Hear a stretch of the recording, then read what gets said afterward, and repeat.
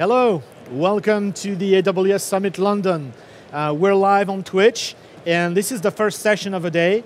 And we're going to start with a really cool topic, which is machine learning. My name is Julian, I'm an AWS evangelist, and I've got with me two experts, right? I've got Dennis, a principal solution architect specializing in machine learning from Luxembourg, and Paul, principal solution architect based in London. So welcome, guys. Hi, everybody.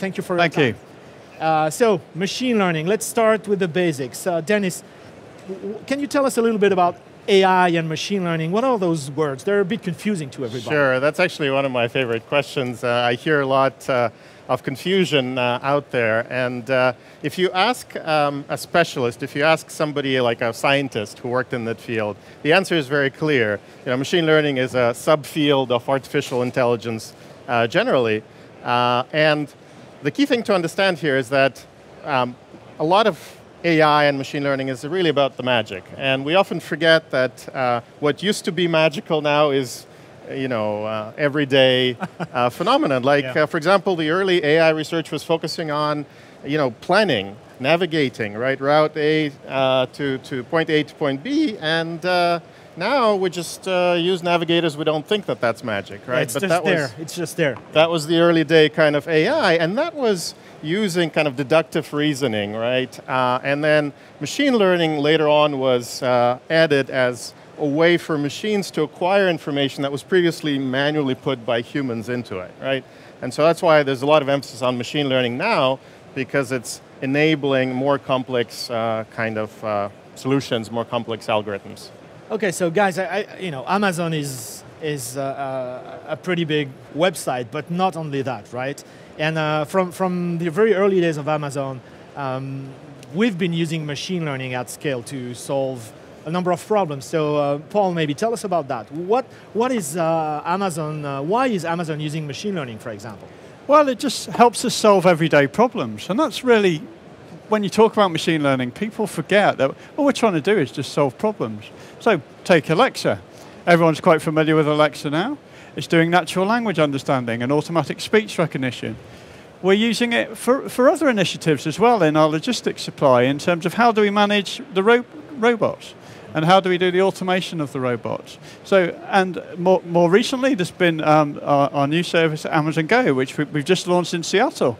And this is really how we're trying to transform the shopping experience. How do we make it different? Why do you have to queue?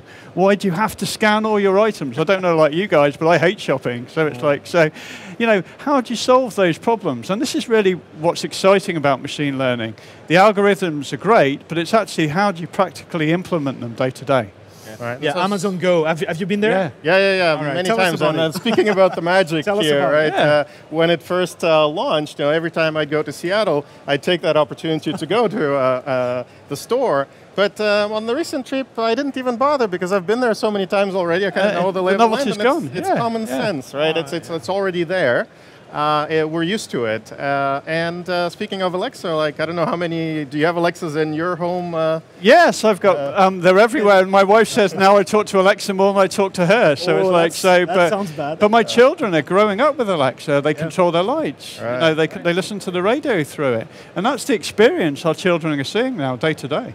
Yeah, so Alexa, Amazon Robotics, Amazon Go, and the drones as well. It's still being tested, but it's there, the drone delivery. So these are, I would say, machine learning at pretty large scale, right? Given Amazon scale, but we work for AWS, right? And we're all about the customer, and we're all about helping every single developer out there build sophisticated apps using machine learning. And over the years, we've built a number of services, right? The application services, as we call them. So let's take some time and talk about those. And let's start with the recognition, because I think there's a very big event coming in the UK, and it's going to involve recognition. So Paul, well, I guess as the Englishman here, I should be talking about it. So there is allegedly quite a famous wedding happening in a few weeks' time, and one the local producers, Sky, are actually doing some quite interesting things now with recognition, because what they're doing is they're actually using the technology to track celebrities and to track known people in the crowd in the wedding.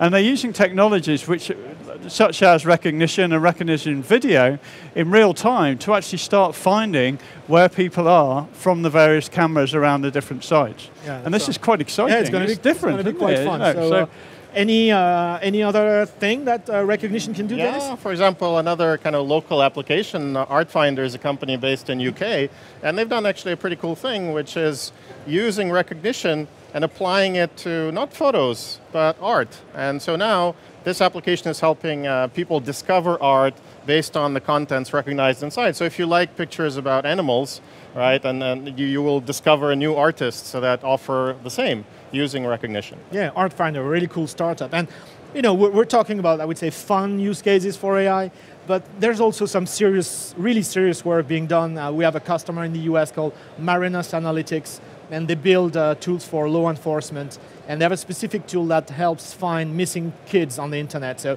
they build a face collection with all those poor kids that have gone missing, and they go and explore the darkest places of the web, trying to find them and rescue them. So yeah, recognition, you know, really great service. Let's move on to another service called Poly, and it's got a companion service called Transcribe. So Dennis, what are those two about? So Poly is really about generating speech, human-like speech. So from text going to speech, and Poly supports, 25 languages, right? And then many different voices for each of the languages. And Transcribe is doing the opposite, is taking the speech, and these are WAV files, MP3 files, MP4 files, right, and so on and so forth, that you then generate the actual text for, right? And clearly lots of applications that we can. Yeah, so Paul, what customers typically do with Transcribe, let's say?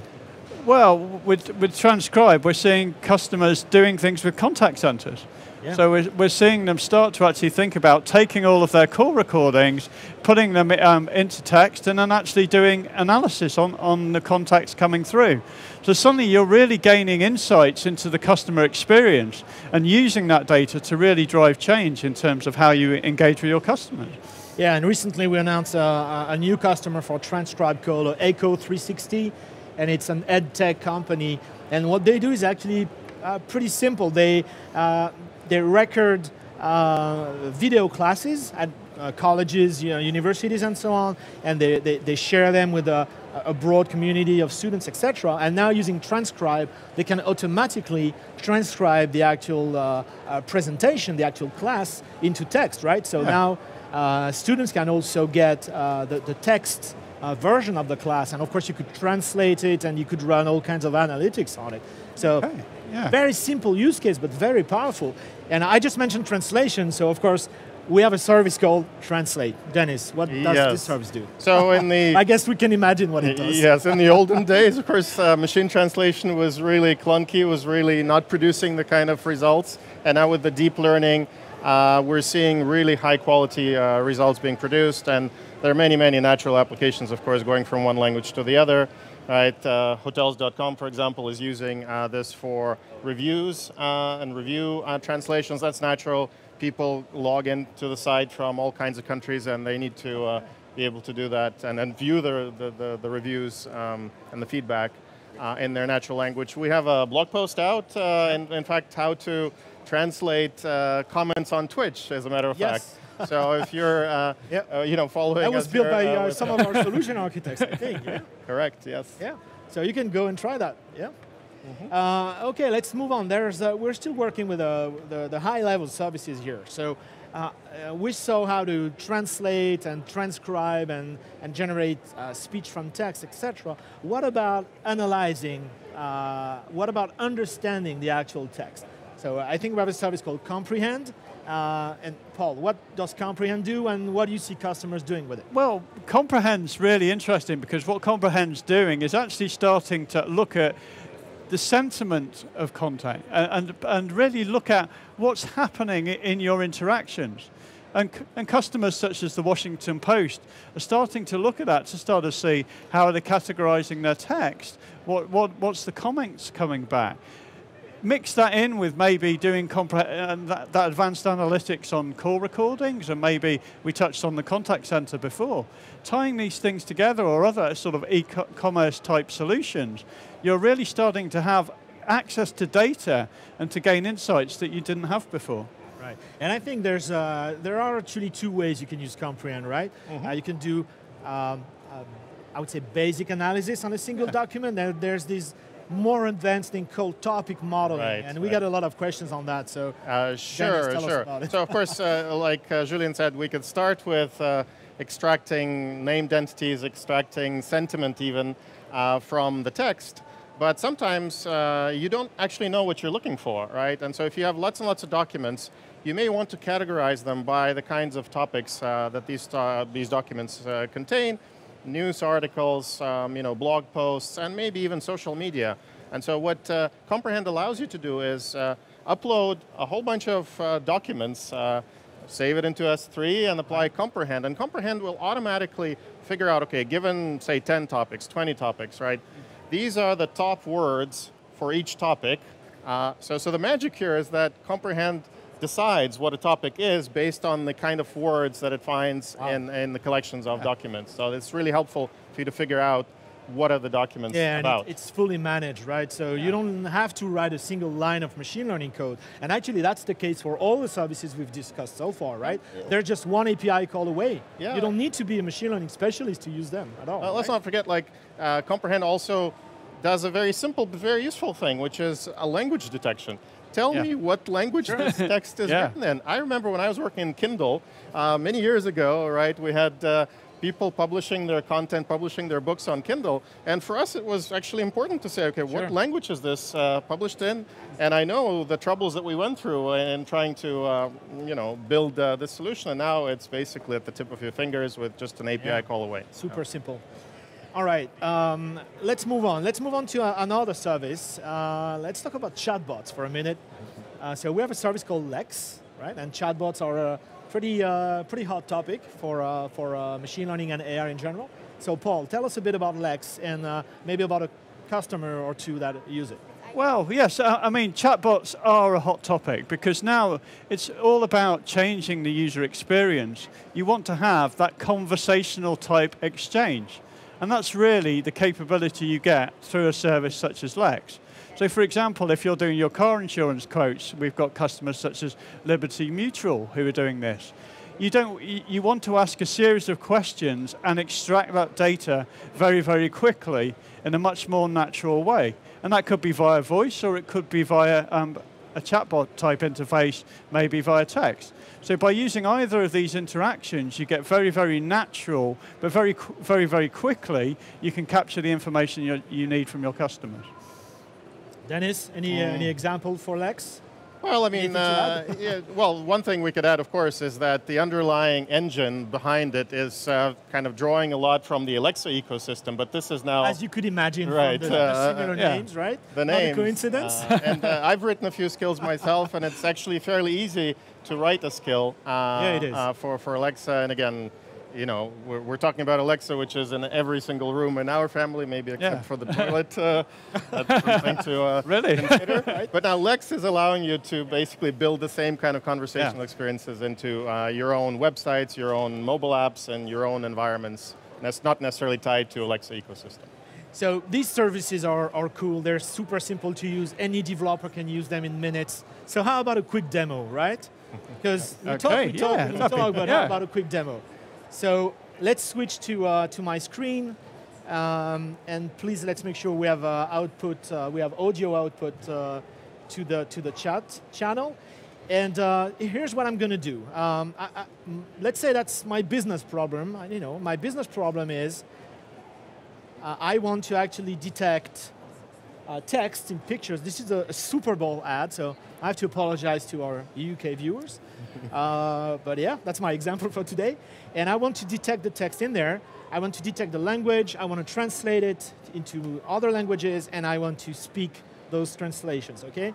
And a few years ago, that would be science fiction, right? You've been machine learning for a while, and you've been there for a while too. A few years ago, no one could really do that easily. You had to be a huge R&D lab or a huge company to have the resources and the skills to do this. Okay, so let's see how we can do this now. So, well, let's look at the code maybe first, and all it takes is just this.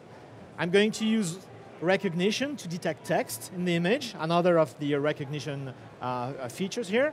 I'm going to use comprehend to detect language. I'm going to speak it in English, because it is English. And then I'm going to translate it to Spanish, Portuguese, French, and German, right? And speaking those translations again. And as you can see, every single operation is just one API call. And it's probably 20 lines of Python. And look, come on, everybody can write this, right? Even if you've just started writing Python code, you can do this. Okay, so let's try and run it now. It's not me. So, here's the text, here's the language. Hemos estado esperando. Estávamos esperando. And here are the translations. Wir haben gewartet. Okay. Less than 10 API calls, real time, good quality.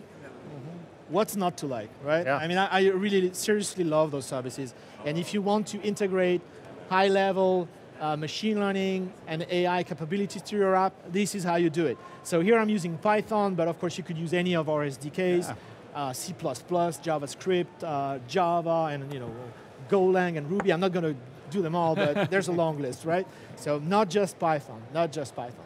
Cool. Okay, we have a few more minutes, and we can switch back to the camera, please. And I cannot leave this stage without talking about my darling service, SageMaker. All right.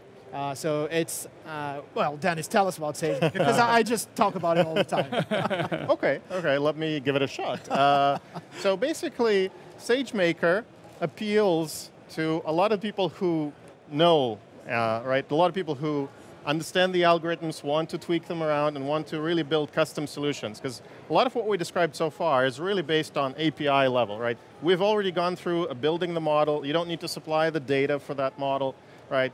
But sometimes you need a custom model for your specific application, and that's where SageMaker shines because, and it's not just really a service, it's an entire kind of ecosystem workflow of building machine learning algorithms, testing them, evaluating them, right, and then putting them to production, right? So starting from, opening up a Jupyter notebook and actually, having data scientists perhaps try the algorithms themselves, adapt them, tweak them, and of course we also provide some algorithms out of the box, and then you can take those algorithms, marry them with your potentially large data sets, right, and kick off the training jobs, build the models, and all comes out in the form of a simple Docker container. We publish the specification, and then you're able to deploy, create endpoints, and basically very quickly put this into production. And it's all fully managed, right? I mean, that's what I love. Yeah. I can focus on the actual machine learning task, understanding the data, selecting an algo, trying out different algos, et cetera, and infrastructure becomes invisible. It's really one API call away. If I need 50 instances to train on a super large model, that's it. Yeah. Fire up that training cluster, and once I have a model, fire up my prediction cluster, and it's just one API call, and I never worry about anything else, right? I just focus on my machine learning job. So, Paul, have you started working with customers on SageMaker? Any example? Yes, I mean, a lot of our customers are really interested in how they can start deploying SageMaker at the edge, actually. So when we talk about using devices at the edge, what we're really saying is how can you actually take your machine learning models and deploy them onto your end devices, such as, for example, detecting faces on the actual cameras themselves. Yep. So working in the travel and transport sector in particular, we're working with a couple of customers who are really interested in looking at how can they actually start detecting known customers on their cameras and actually start using models they've imported from SageMaker to start looking at doing customized check-in. So by the time you check into your hotel, by the time you get to reception, they already know who you are. So quite exciting. Well, one thing to note, actually, maybe, is that what we're seeing is that they're data scientists who really know their stuff, right? And they're able to build the algorithms, but they're struggling with actual deployments and turning out production services. And on the other hand, we have talented engineers, right, who are able to do this, but are struggling with AI. And kind of SageMaker is able to marry these two worlds and make it easy for both to kind of build complete solutions out there. Right? Yeah. So a couple of questions from the channel. So what are the typical languages you would use for machine learning, right? So for the high-level services, I guess we answered that. We said, okay, literally you can use any of the AWS SDKs to use Poly and Lex and Translate, etc. Right? All the language SDKs will support those services. But when it comes to actually building your own machine learning model, what do you see customers using most? Well, Python is naturally absolutely Python for me every time. So the Python crowd is very important. Anything else? No, but I mean, honestly, it's just like with everything. You pick the right tool for the job. And in fact, I was doing a demo earlier in Seattle, and this was written in Java. And so I got a lot of funny comments from the crowd. Hey, why are you doing Java? And it's like, well, I mean, that was more convenient at that time. So it's really up to you. Pick the right tool. Another question on Translate. What are the languages supported today? So you know that one? Yes, all right, yes. So basically, we're translating from English to 6 other languages and vice versa. And so we're talking about 12 language pairs at the moment. We're working on 6 additional language pairs to, six additional languages to actually support, to be correct. And so we saw, actually in my demo, we saw French, Spanish, Portuguese, and German. Correct. And I think we have Arabic, simplified and Chinese. Yeah. And the next 6, there's the real challenge. Okay, well, Japanese, I know Russian. Japanese, Russian, traditional Chinese, Czech. Right. Yeah. Yes. Turkish. And oh my God, I'm forgetting one now. Okay, all right. I got 5 out of 6. Not so bad. And of course, we'll have more. And if you want your own language to be supported in there, get in touch with your AWS representative. And if you don't have one, just go to the AWS forums, go to the Translate forum, and just ask or +1 whatever post you see requesting your language. Okay, your feedback is important in prioritizing. All right. Awesome. I think we're done, right? So I want to thank you very much for watching us today. It's just the first part of the Twitch broadcast. We're going to be here with you for 2 days. So stay with us. Plenty of really cool sessions and expert guests like mine today will be here to answer your questions. And if you are at the AWS Summit, just come and say hi. Yeah, and we'll have a demo coming up thanks tomorrow. Again. Right? And we'll be back with SageMaker tomorrow, right? Excellent. SageMaker. So, Paul, thank you. Pleasure to have you. Okay. And Thanks, stay with us, right? Bye-bye. Yeah, cheers. Bye.